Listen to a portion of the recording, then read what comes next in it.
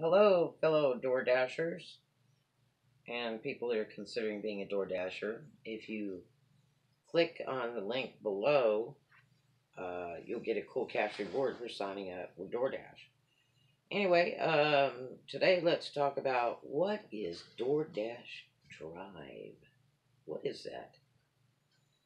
Well, it, basically, what it is it's like catering a banquet, and it's a much larger order, and you have to be there early, like 30 minutes early is real good, if not before, and be ready to accept the order. And you have to have plenty of hot bags um, to move it because it can be a very large order. And you will be bringing the hot bags in to pick up the order. It's not one of those things like a lot of you folks that like to just run in and grab the food and not use hot bag and all that. It's not going to happen because a restaurant will turn you away and they'll call another driver. So, and then it just gets a cheaper rate for just a regular driver. It's a higher rate for the DoorDash drive because you get paid a higher fee to begin with, and then depending if you're fast, you get a bonus, and if you have to take toll bridges, you get paid for that, and you get a reward in the end, a tip, which comes from either the restaurant that you're doing the banquet for or the customer who has ordered it. So it's really important to make sure to bring your hot bags in. And that's in real life. That's when you're doing your regular runs, because as soon as the restaurant reports you for not bringing that bag and the customer calls and complains that the food was cold and nasty, you're finished. So, got to have hot bags. And when you're doing these big banquet deliveries, you've got to have a lot of hot bags and coolers and things. So, you better be prepared if you're going to sign up for that. So, the money's great. You can do 4 or 5 orders in a day in the DoorDash Drive and make bank. Um, so, here we go. All right. First of all, just to give you a basic idea of what you got to do to qualify, is you got to get really high ratings, have the proper vehicle, have a record of almost 200 deliveries, watch your email, read and fill out the form when you get it, submit it, and go to the meeting at your local DoorDash office. And because DoorDash is opening in so many cities across states, we're in 3,000 cities right now across the states, and 50 states plus Canada, and still opening more. And so they're still trying to get the offices located for all the areas instead of regional offices. They're trying to get offices in the big city areas for each location. And yes, they're still hiring. So if you're looking for a job, that will be the one for you. The offices are kind of cool because you get to go in and buy extra merch, and after you do so many deliveries, you qualify for some free merchandise. So anyway, okay. Well, what is DoorDash Drive? Okay.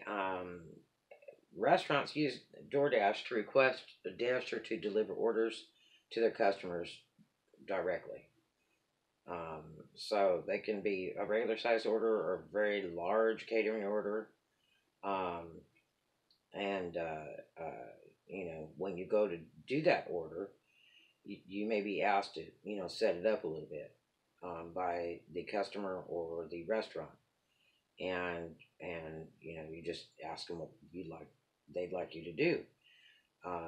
You say, well, um, uh, where would you like me to put this? And if they say, okay, I need you to set it up over there, nice and pretty by the little flowers and all that, then that's what you will do. If they tell you to open the products, then you'll open the products. Otherwise, usually you just set the trays and stuff there with big spoons, whatever the restaurant gives you. And you don't even have to check the order except for how many units is in the order when you pick it up from a restaurant, um, because they're liable for the order. They're just paying you to deliver. And you've got to have a lot of hot bags. Um, so, and I would definitely bring coolers with the frozen ice packs in them just in case. Because you never know, you might be taking doing a whole Baskin Robbins ice cream party for a child's birthday or something. Uh, and the way they pay is interesting. It's generally about $15 and up will be originally on the order. When you accept it, you won't know the other fee till after because the restaurant either gives that to you or the customer. And it could be, the tips, most of the tips will go through the app first, but now you can also be cash tipped by the customer if you were really proper and polite and did what you were supposed to do and you were quick about it and didn't drop any food or anything like that. And you brought it in hot. The hot stuff is hot, cold stuff is cold. You can get your orders early, sometimes a day in advance, sometimes hours in advance. You can go ahead and claim them so they'll be in your schedule, and and that way, you're ready to work it when it's time. If you're doing other runs around that, generally, when it gets pretty close to the time, they won't send you any orders, and you just have to deal with that one because they want you to be ready and there and everything. And let's see, the restaurants require that you must be equipped with at least 2 large insulated bags, and we're talking large, okay, like pizza size large, big bags, deep bags. Um, uh, and if you don't come up with those bags when you're there, they'll just turn you away and they'll call for a regular dasher to come at a cheaper price to come move it. They just send you away and you lose. So anyway, then, uh, when you see these orders on your app, there'll be a yellow bar on your app, and I'll show that to you in a little bit. And when you accept that order, you can read through it first before you accept it and see who the location is. Usually it's not too far. And see if you want to do it. You can look at how many items are in the order, how much the order is, and how much your pay is.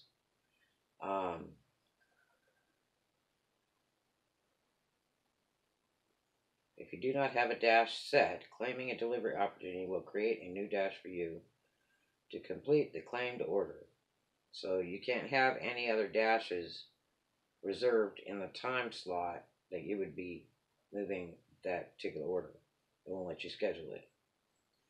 And then you must sign in to your dash 15 minutes before pickup time to indicate that you will still be completing the delivery. If you don't sign in, the order will be reassigned, and the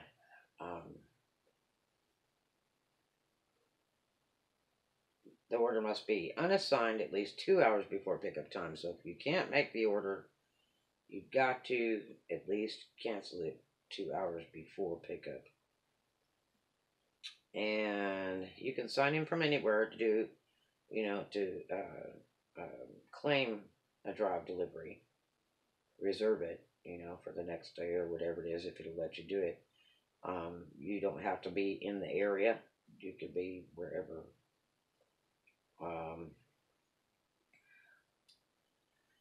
Okay, let's see. Once you pick up the drive order,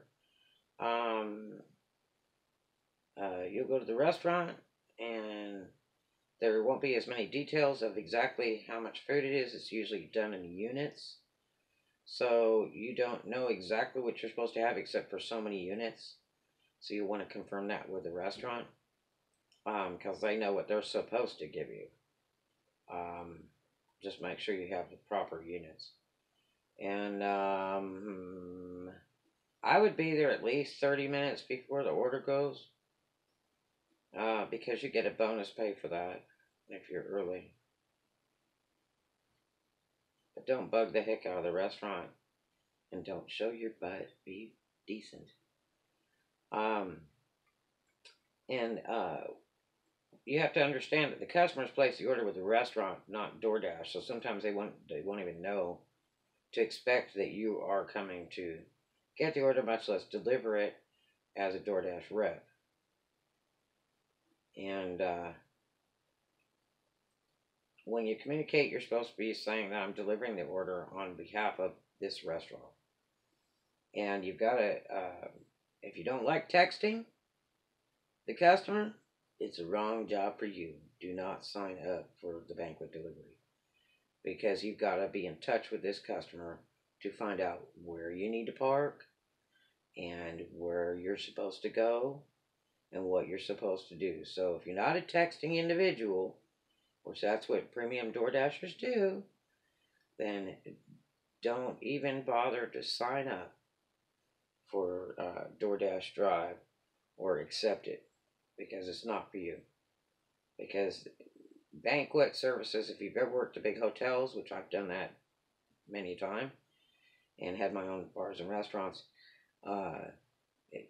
everything has to be just right. They don't have time for fun and games and unprofessional people. And if you don't contact this customer, then they're not sure if you're coming or not, and they get all upset, and they call the restaurant, and they throw a hissy fit. Restaurant's calling DoorDash. So just, if you can't text, don't do this job. You've got to, get with the people. It's easier to text than it is to call, because it's so hard to get off the phone. It's much more simple. Just keep it simple. And if you're having trouble delivering, it's the same as usual. Contact DoorDash, and they'll try to straighten it out. But the quicker you pick it up and the quicker you get it delivered, you get extra bonuses. So, do the best job you can. If you can, bring somebody with you. So, like, an order will look like this. Okay, I don't know if you can see it or not.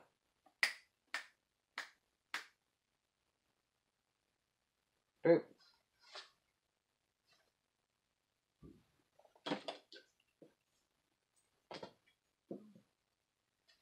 If you could see this order, that's a sample order.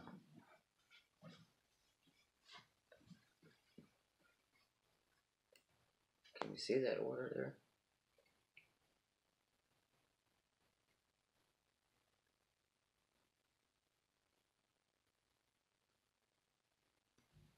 Do we need that light on, or?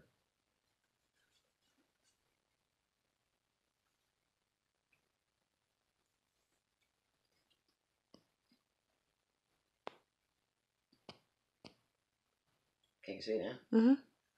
Okay, so there's a sample type order that you would receive. It tells you delivery time up on the left top corner. On the right corner is decline. And then it says $1,600 subtotal, guaranteed pay of $60. And then you can accept. The orders will show up on the app just like normal orders, unless they are claimed in advance. So if nobody claims the orders, they'll come up on the app, boom, just like that. And then you can look to see if there's any drive deliveries for that day. It'll be a yellow. There'll be a yellow bar down below your hours that you've scheduled. And then you can look below that and see what orders are available that you could accept, and you can go through it first, and then you when you accept, they call it claiming. You claim your order. So, and then let's see. Like there's one here that's $24 plus tips. And then it tells you how many minutes you were early and all that, and the name of the customer, and the name of the business. That's like the notice you'll get.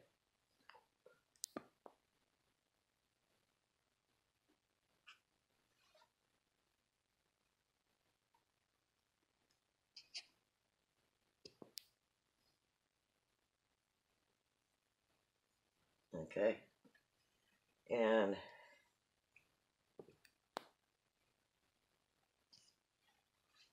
then you'll get this other notice that says drive and live kitchen, pick up by 5:50 p.m. and then the customer's name. And so when you get up there, you tell them I'm here to pick up the banquet order for this person's name. And then the order details, it'll just say like 8 items, subtotal $360.50. And that's just usually what it'll say because it's units, and you won't know exactly what is being shipped for the banquet. So all you have to do is just make sure you have all those units, and then slide after you picked it up, and then the pay varies depending on if the customer tipped, the restaurant tipped, or nobody tipped. DoorDash will make up the difference. If you have to take a toll bridge, then it will credit you for that. Now, I don't know if it'll credit you for parking fees, but those are also tax deductible if you get receipts. Make sure you get toll bridge receipts, and if you do parking, make sure you get receipts for that. And but DoorDash will pay for your toll fees. Long distance, you'll get additional earnings for deliveries that are longer than the average distance.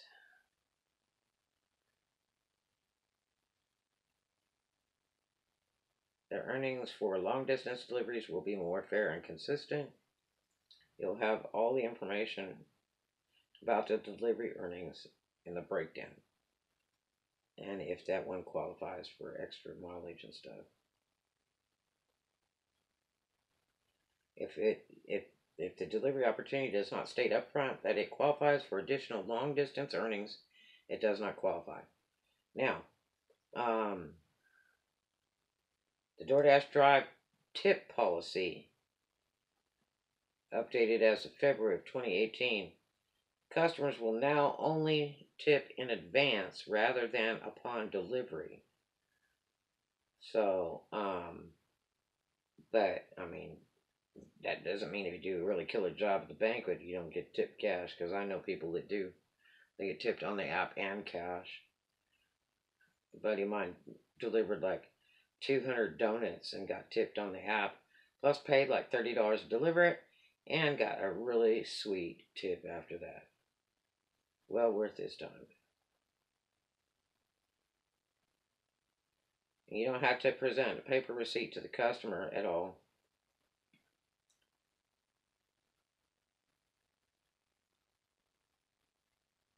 Now the ones that are ordering the drive orders, the banquet orders, is the restaurants. They're the ones that are ordering it, not the customer. Because the customer is ordering from the restaurant, so the restaurant's using DoorDash as a delivery person. Let's see.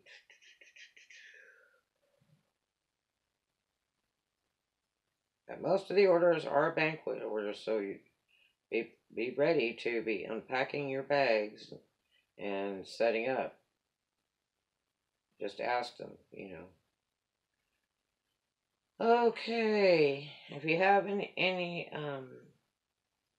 questions about your orders, where you've got to park or delivery, whatever, text that customer. If you have any problems delivering, text DoorDash. Get on live help with DoorDash. Now,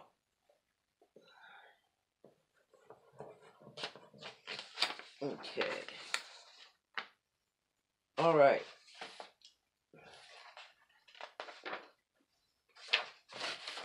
Okay, now when you get the email, it will have a click on link. And the email is going to look kind of like this.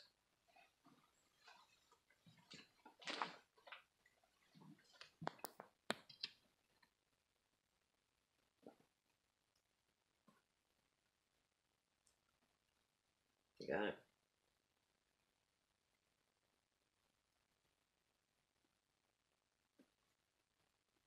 Okay. And it'll say, welcome to DoorDash Drive. It'll ask you your name, your email address, but it won't ask you your password. So, and then it'll have a questionnaire, and also a video link that you can click on and watch that first. And then they want you to visit your local DoorDash office, so that you can pick up your supplies and that. And let's see.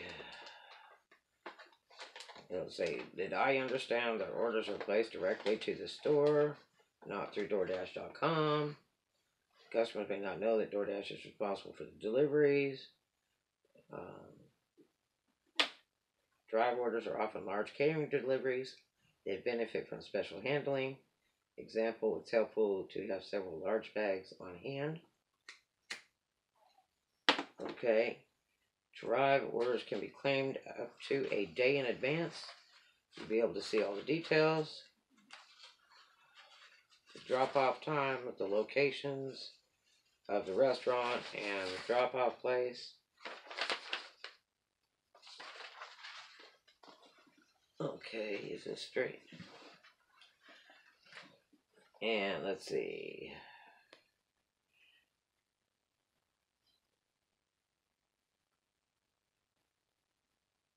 You can qualify for extra pay if you arrive on time to the store and customer. These bonuses can be found with the order details. Pay attention to the quoted times to increase your earning potential. So it has a bunch of things that it reviews with you. And then, you commit to those. Then it'll ask you your address and your zip code. And you got to give them a legit one. And then they will send you some catering bags. DoorDash catering bags. Because you earned them for doing so many deliveries. You earn those. And you don't have to buy them. And then it says, thank you for your interest in Drive. You can start claiming Drive deliveries as soon as your catering bag arrives.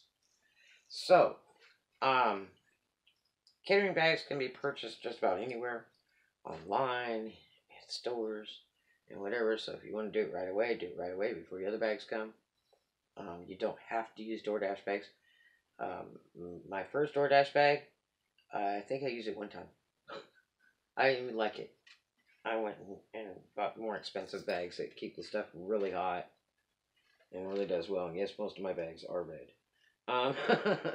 Now I got some really incredible bags. I have bags and coolers. But anyway, so you'll submit that questionnaire and thing online, and then go to your local DoorDash office and meet with a rep there, and they will explain to you how to do a banquet order and all that kind of thing, sort of like what I'm telling you. And you'll get your bag and all that, and any other information they'll send you.